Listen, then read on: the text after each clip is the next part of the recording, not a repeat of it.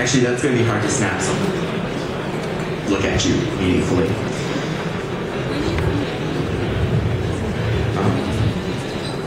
Ok. Alors, bonjour, je suis content de voir que c'est un grand groupe qui se rassemble. On fait la dégustation autrement aujourd'hui. Et déjà, je veux savoir si la majorité de vous vont être fâchés si je parle en anglais. Qui va être super fâché si je parle en anglais? Que toi, Blanche. Alors maintenant, je parle certainement en anglais. Anglais. Ouais, on m'entend. On m'entend. Pas du tout. Yeah. Ouais. Okay. So, where did my pointer go? Where did my clicker go? She's gone. She's handing out books. It's cool. I'll do both. All right. We're going to talk about my two favorite things. My two favorite things today. Meaningful look.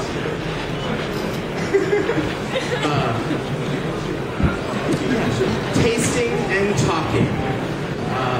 It's fun because both of these happen with our mouths, but they use totally different parts of the brain. And I think there's a natural instinct to taste things and eat things and drink things, and there's a natural instinct to want to talk about them and communicate about it.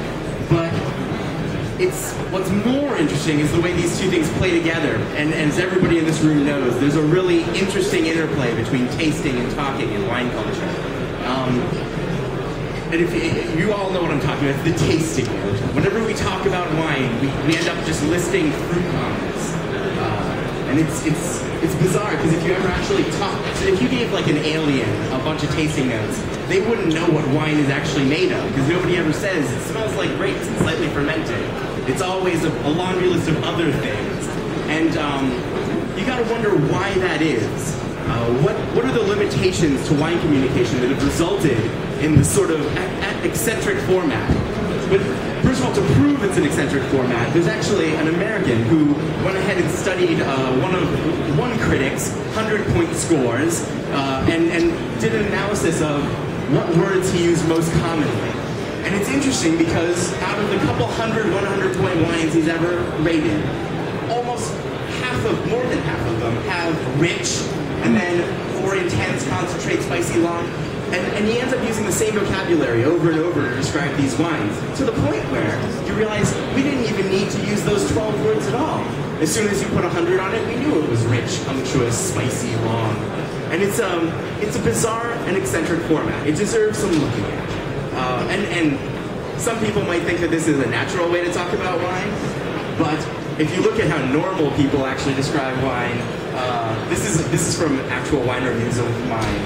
The most commonly used words are "taste like wine," and that's accurate because normal people say things like, "This tasted like this. This wine was good. The bottle was not good." And so it's totally different language that we use in our wine communication. Let's go ahead to the next. When we're outsiders, the group basically is constituted of winemakers who aren't originally from the Languedoc, but came here by choice because we love the region, and we tend to be a little weird because of that. And so it's good to question things. Is a general philosophy in the group, and that's why we want to question this tasting note style. I think it finds its origins in printed media. And the limitations of printed media.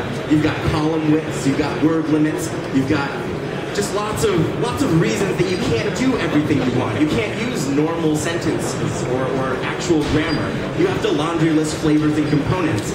But what's odd is that started infecting the way we actually think about wine. Where a lot of people who used to be normal wine drinkers who enjoyed a glass of wine now go up to a glass and go, and instead of thinking about it as a wine, they think about it as a list of descriptions that they can tell their friends or tweet about later. And that's unfortunate. We should instead realize, and the reason we're on the internet space, is that the internet gives us an amazing ability to eschew all of those limitations. There are no word limits, even image limits. Printing in color doesn't cost more. And what's more, there's also other multimedia which allow us to do not just photo and lots of words, but we can start pairing music and describing it, or pairing wine and describing it with music, or movies, or any amount of cultural references, even software. And I will get into the scary nerd of me later on that topic. I'd like to pretend that this is a revolutionary concept, but the fact is there are websites that have been doing this and authors who've been talking about wine in alternative ways, like with photos, for a long time. This is from a website called Chateau Petrogasm that encourages anybody on the internet can just come in and review a wine by uploading a picture. And so somebody said that this Pinot Noir tasted like Brad Pitt. Did somebody over there just say, ooh? And it's only $40, lady. Meaningful glance. Stop dreaming about Brad Pitt.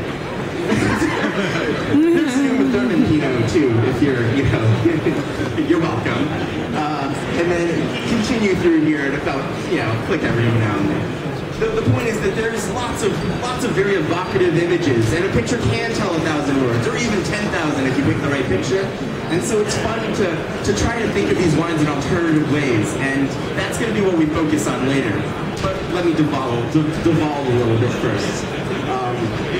I've also had some interesting experience as well. I like to pay attention to when people talk about my wines on the internet, and to my surprise, a Japanese guy, a guy living in Japan, had posted about my Mediterranean Mojo wine, and he posted a video of AC/DC's Let There Be Rock, and he has an entire wine blog, and he's not the only one. There are lots of people who blog about wine in terms that we don't get used to seeing, because we're so used to talking to the journalists all the time.